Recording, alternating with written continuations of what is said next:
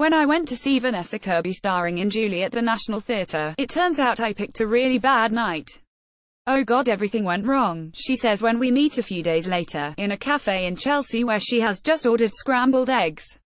In one climactic moment she has to kill a budgie on stage, but the blood capsule didn't burst until well after she whizzed the fake bird up in the food processor. That happened 2 nights in a row.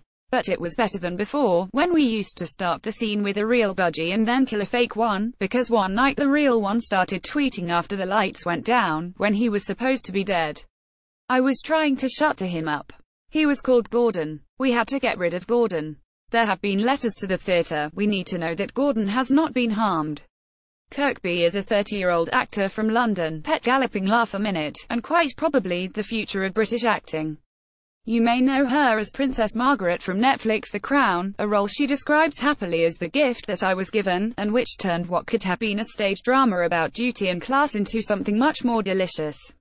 She gave Margaret a youthful vulnerability. We saw the damns she had to give before she stopped giving any, and now, after 2 series and winning a BAFTA, she is handing the role over to Helena Bonham Carter, who will play the older incarnation. And Kirby is gutted. The Crown was the best time of my life, she says, in her quick voice. Saying goodbye to it was awful. I really grieved it, actually. Kirkby kept a photo of Margaret on her bedroom wall and used to gaze at it, wondering what would Margaret do. The easy route would have been for me to just play her as the version of her who comes later, the public persona of her that is so, I don't know the right word, gosh, they could have sent you to Mustique. I know. Livid. But I wanted to try and find the person she was before she hardened, before she became bitter and self-loathing, which is what I sensed. I wanted to find the torment that's underneath those things. That, for me, made a real woman, even though the circumstances were ridiculous. Facebook, Twitter, Pinterest. I wanted to find the Margaret before she became so bitter. Vanessa Kirby wears top by Stella McCartney, Selfridges.com. Photograph, Dean Chalkley for The Observer. She played opposite Claire Foy as the Queen. Both of them have just been nominated for this year's Emmy Awards for The Crown. I ask what it's like to be on the receiving end of the enigmatic, brooding looks that Foy's Elizabeth so regularly deploys.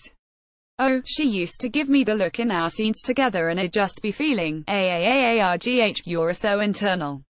You're so good. You're so subtle and I have to try so hard to rein it in. But Claire was much better about the show ending than I was. She said it was because I had such a personal synergy with Margaret, whereas the Queen remained a mystery to her. It transpires the real Queen is a fan, though. Kirby only knows this because a friend of hers was at a fancy party recently, where he didn't know a soul, so when he heard some people discussing The Crown he was like, actually I know someone in that. They were like, cool. He goes, no, but I really know someone in it, and, meanwhile, this girl says, well my granny likes it, and he suddenly realizes her granny is the Queen. It was Princess Beatrice. Although, I told someone else recently it was Eugenie, she laughs, but I got that wrong. Kirkby grew up in Wimbledon, South London, the middle child of 3, and attended the private Lady Eleanor Holles School. Her mother, Jane, had been the editor of Country Living and her father, Roger, one of the country's leading prostate surgeons, always watched loads of films with me, totally inappropriate ones like Midnight Express when I was about 6. He put all films on. I think my sister was 5 when he took us to the cinema to see A Perfect Murder. They were also taken to a lot of plays, and I got really bored until I was about 11 and then suddenly it clicked for me, like, oh, when theater's really good it can be transformative. More than anything, it made me understand people. At school, it was always the drama side of things where I felt the most alive, she says. The most myself. I was quite badly bullied for a few years and I became self-conscious about everything I did in relation to the bullies. But drama was the place where I didn't. Was it other girls? Yeah, it was. Systematic. Quite awful. A teacher said to my mum on my very last day of school, she survived it. SHE's done it, which means they knew it was happening. Facebook, Twitter, Pinterest. In so many scripts, the women are seen through a male lens. It's cartoony. Vanessa Kirby wears Roll Neck by Jill Sander, MatchesFashion.com, trousers by Roland Mora, BrownsFashion.com, and shoes by Nicholas Kirkwood, Farfetch.com. Photograph, Dean Chalkley for The Observer. Strangely, Kirby doesn't sound remotely bitter about it and mutters a half-finished thought about it perhaps being a useful experience now. She describes her childhood as very happy and she knows how socially and financially privileged she was, but she also suffered from giardia, an intestinal parasite, which went undiagnosed for a long time and made her feel permanently nauseous, as if she was about to vomit. All these nightmare injections, pills up the bum, all of it. Prodded around from age 9 to 11. At school there was a notice board with a picture of Ben Whishaw as Hamlet at the Old Vic on it.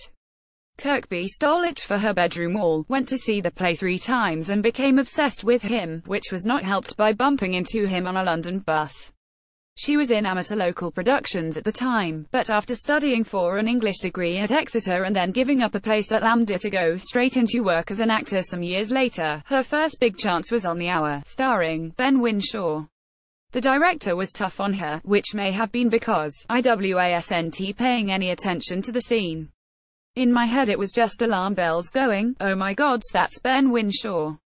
Afterwards she had to tell him everything. And it felt good to finally confess my infatuation. Of course, he was with his boyfriend. Hollywood came calling and SHES had to become better at dealing with famous men since being cast in the 6th installment of the Mission Impossible films, out this month and starring Tom Cruise.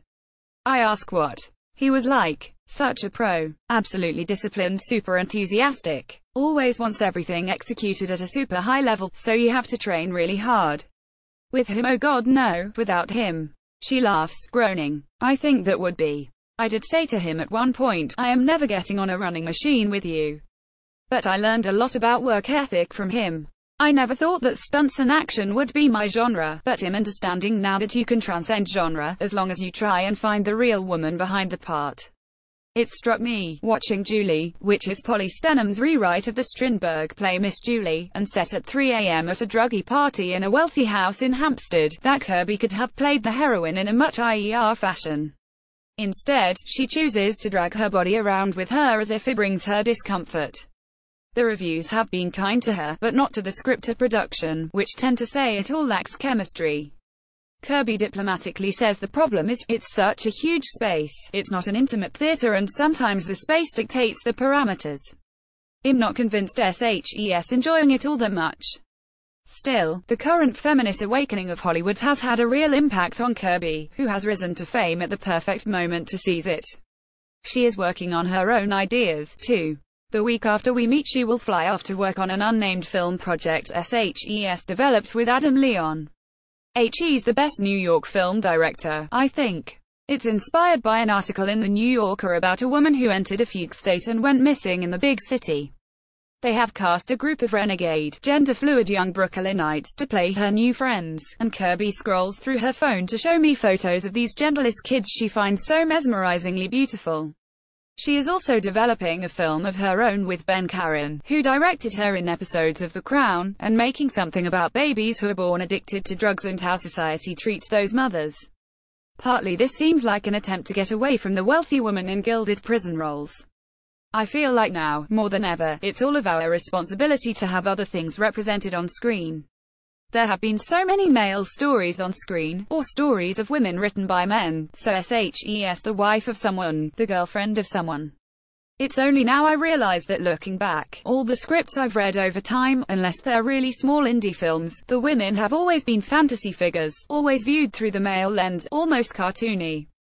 Her boyfriend, Callum Turner, is also an actor, and recently they were on a plane together, both with a pile of about 10 scripts to read through.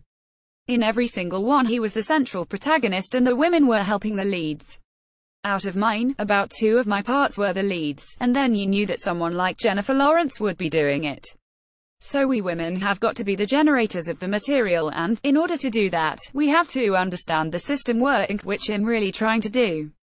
Kirby has a friend called Sarah, who says it just pisses her off, all these Hollywood actresses getting on the red carpet and sounding off about Me Too, etc. She says, what are they actually doing? I say I know, but these are the women who will be on the front pages of newspapers, for better or worse, and then it leads to real change in other industries, too. Media is the controller of everything. Another close friend is the writer Dolly Alderton. They even share the same therapist, which made Kirby very amused to read all about said therapist in Alderton's recent best-selling memoir, Everything I Know About Love. Yet another friend is Anna, with whom Kirby and her sister share a flat in Tooting. So we're like three sisters. No idea why we live in Tooting, though. I think it was cheapest. Their home has calmed down a lot since Kirby became so busy. It used to be mad parties non-stop and the vibrations going through to the little old lady who lives next door. Her house was constantly shaking at 4 a.m. I can't imagine Kirby upsetting old ladies. She seems too sweet. Did the woman complain sometimes? Yes, Kirby admits with a shamefaced twinkle in her eye. Still, she seems entirely unafraid to call the shots on the big guys now. My only little area of change is to be in a big movie and say no, I'm not wearing a short skirt, I'm not showing any skin, I don't want slapped on makeup, she says. And if the action film wanted to give you robo tits, I would say absolutely not. I don't care anymore. I feel more able to say that now. I'm in a slightly luckier position, but also the times now support it. I don't want an ass shot, well, not that they'd want one of my ass. But I don't want to be shot through a lens of utilization.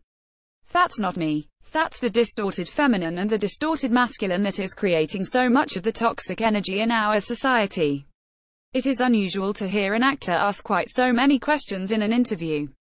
As she says, she is fortunate to have risen to fame in a time that allows it, with other women having begun to push the boundaries. But Kirby is questioning everything. Still, you can only fight off so much of the culture. We say goodbye and she picks up her bag of MS shopping and heads home to watch Love Island, during which, she says happily, she will feel my brain turning into disgusting nothing. Mission Impossible Fallout is in cinemas from the 25th of July.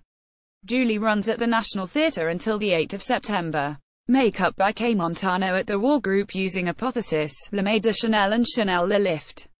Hair by Johnny Biles at Frank Agency using Moroccan Oil 1. Fashion assistant Penny Chan.